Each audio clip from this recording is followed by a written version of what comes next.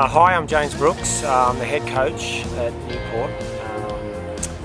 Newport Kinghorn Academy, and we run the surf sports program for Newport Surf Lifesaving Club. One of the things that I realised that was missing from our program at last year's Australian Titles was recovery and nutrition. And as I said, to us it's a priority that every year we're doing things better. We realised that component was missing. So I sent one of the management team here searching for the best available options, and we were very fortunate to be connected with Lou. And I did a lot of due diligence before I made a decision to engage Lou. I spoke to a lot of the other people that Lou was working with, and they were very positive about their experience.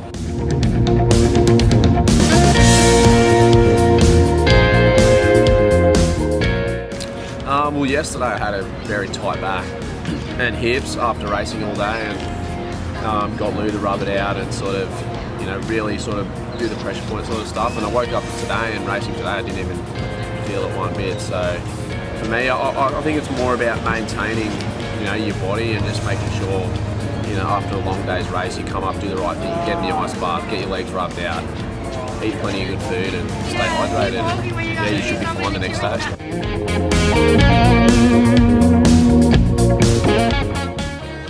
One of the things about our sport is it's very intensive, so some of these athletes here are racing 10, 11, 12 times a day.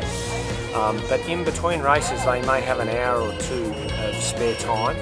So rather than sit in the tent on the beach, it's quite hot down there, they're coming up off the beach to sit in the recovery bar and sit in the bean bags and have a drink and maybe a massage. And the feedback from the athletes on that component of the recovery bar has been outstanding.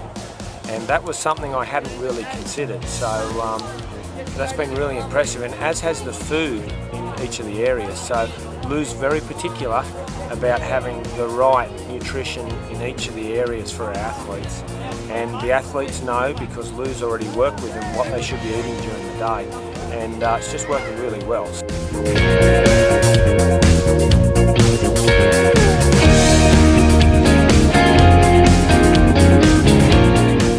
The ice bath, as much as I can't stand sitting it, but I like the massage, because I get really tight shoulders when I'm ski paddling. So be able to release the muscles, especially those smaller muscles which you don't realise you're using, and they all tighten up on you. So that's the best thing about it.